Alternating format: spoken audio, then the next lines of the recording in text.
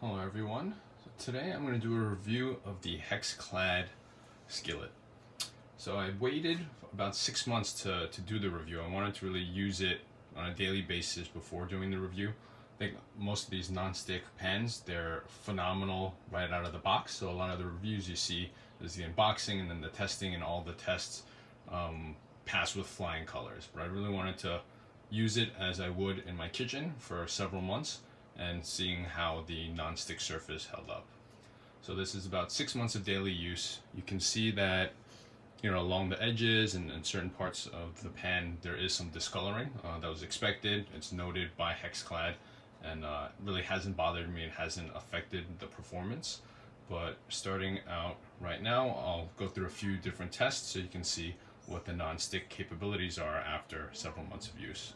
So let's get this started. I'm going to do medium high heat, a little bit of avocado oil here, and I'm going to make 2 eggs muddled with some cheese. That's my son's favorite breakfast, but also gives you a good opportunity to see what the non-stick capabilities are.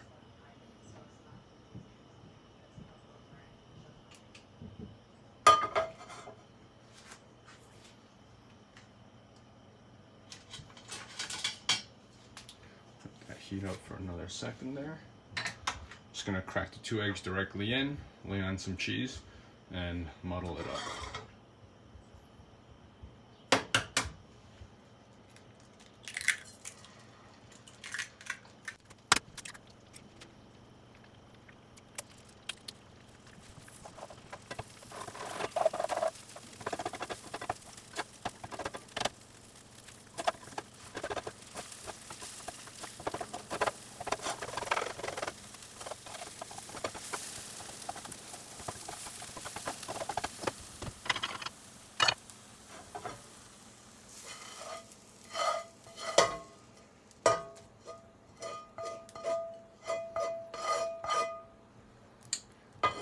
So you can see it did leave some residue.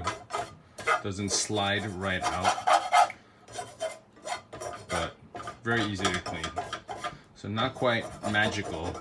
The non-stick skillet I was using before this was the Happy Call brand, and that was super slick non-stick. Something like this, I probably could have just dumped it out and it would have slid out clean with no residue left. But that one was super delicate too, right? The surface, you couldn't use hard utensils on it. You couldn't use, you couldn't wash it with like a scrubby pad. You really needed to be very gentle with it. One thing I did like about this so far is that I can use spoons, metal utensils in it. I can be pretty rough with it when cleaning. It is, again, not as non-stick as some of those other super non-stick pans, but with that comes the durability. And let me get this out to my son, and then we'll see how easily that cleans up.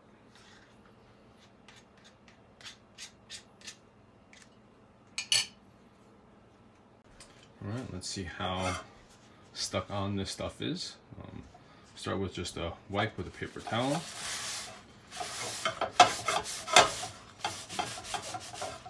Medium pressure here, and you can see most of the eggs that's stuck on comes off pretty easily. You know, I have a couple of stubborn spots here, but definitely easier to clean than stainless. And let's see how the rest of it comes off under some running water.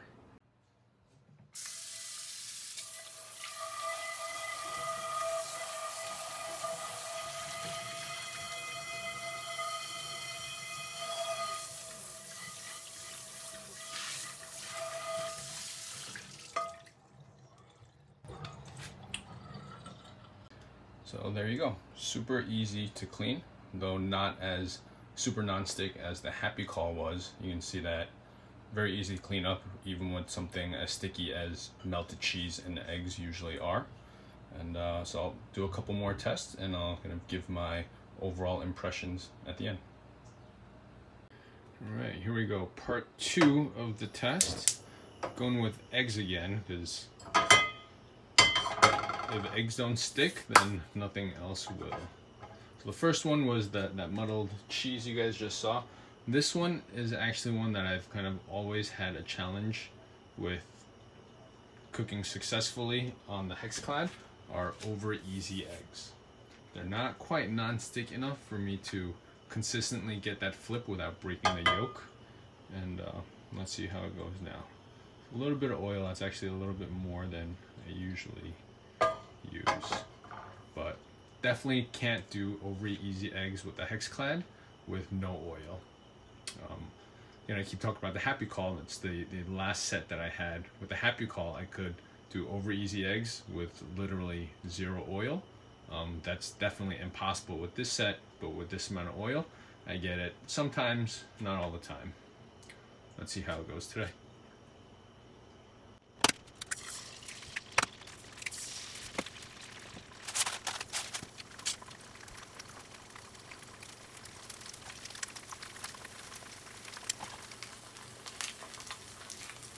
All right, here goes. And you can see it doesn't kind of slide right under. You have to go around all edges and get some separation. Still not able to easily get under. You can see a little bit of it gets stuck, and that's what's preventing me from getting that smooth flip.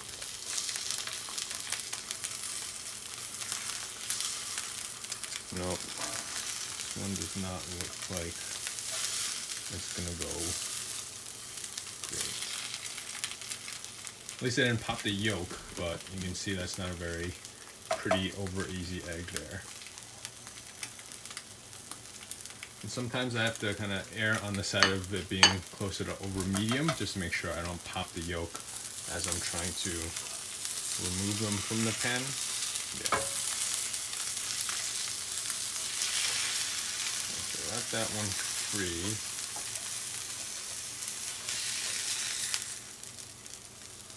All right, so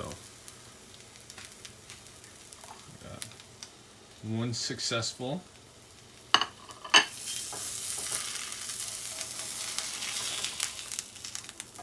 And one, you know, not a complete failure. The yolk is intact, but definitely wouldn't call that a successful over easy. And you see this here looks bad, but actually does come off pretty easily. So cleanup is for sure a cinch on these. Right, that'll come right off. All right, for the last demo, we're gonna do some burgers. Good bit of fat in that. Not so much because it needs it, but because it tastes good.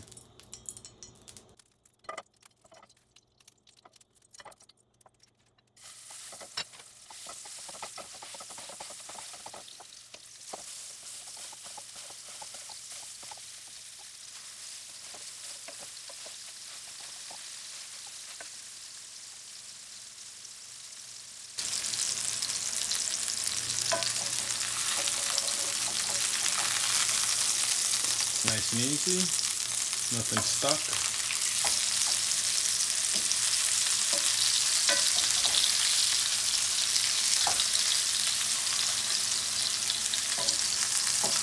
So for meats and anything that's pretty greasy, you know, as expected, no issues. And you'll see where it excels is really the cleanup. And let's throw some cheese on there as well. One, because it's delicious. Two, let's make as sticky of a mess as we can.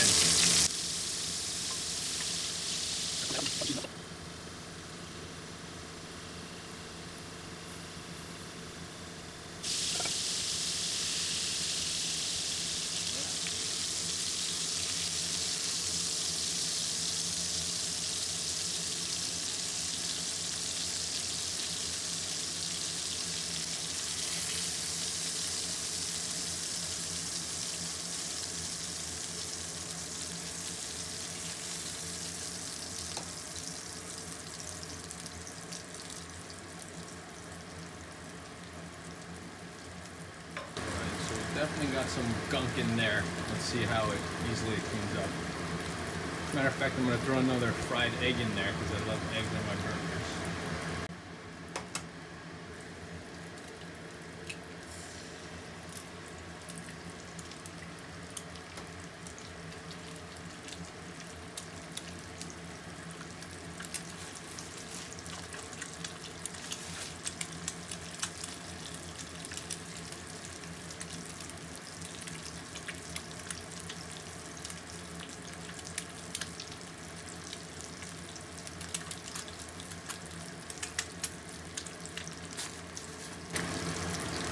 Demonstrate kind of what I do love about these is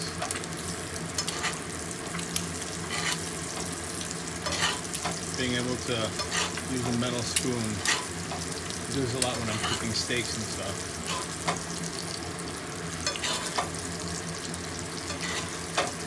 Got some crusty cheese bits on there.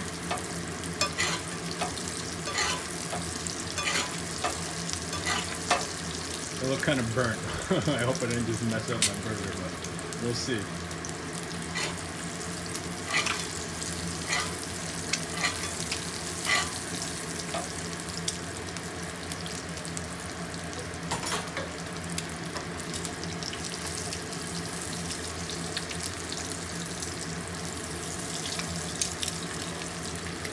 Honestly, I don't know if I'd recommend cooking an egg like that. That's going to be one greasy egg. But easily extracted. Alright, so I'm going to go have dinner now. I'm going to let this cool down and I'll show you what cleanup looks like. Greasy egg. Alright, so I'll clean this mess up real quick so you can see what that looks like, and I will give my final verdict on whether or not the Hexclad is worth it.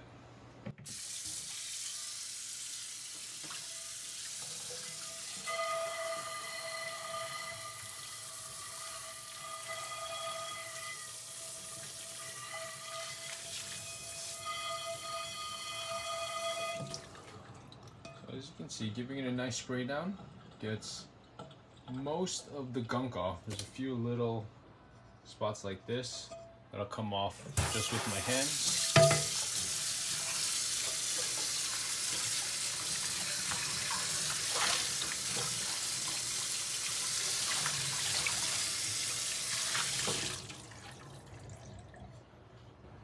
And that's it. Nice and clean. Still got a little bit of oil on it. I like to leave that. Keeps it kind of seasoned. Helps with the non-stick a little bit. Every once in a while, if it gets a little gunky and you see like this buildup gets worse here, I'll use the actual scrubby side of the sponge.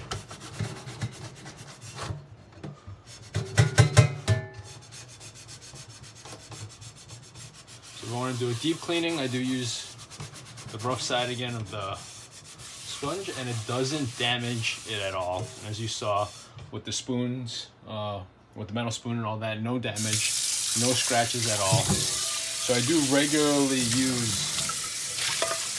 a spoon on this. I've actually used a knife in the pan to divide something, and you can see that there are no scratches. So it is a very durable finish, and more durable than any non-stick finish I've seen. So my verdict on whether or not the Hexclad is worth it. If you're used to using stainless steel or carbon steel cookware and you're just tired of the cleaning, you wish it was a little easier to clean, then this is absolutely the right pan for you. You're gonna love it, it's worth the money. If you're looking to transition into stainless but a little concerned about it, you'd like to start using metal utensils and all the flexibility that comes with that, being able to maybe reverse sear a steak, throw a steak on the pan in the oven, take it out, put it right on the burner for a sear, or vice versa, searing and then putting it in the oven. Again, concerned about cleanup, this is the pan for you, super easy. If you're used to using these super non-stick pans like the Happy Call or the Granite Rock, and you're used to being very careful with the surface, using only wooden or plastic utensils, and you're looking for that next super non-stick pan, this is not it. You'll definitely be disappointed if that's what you're looking for.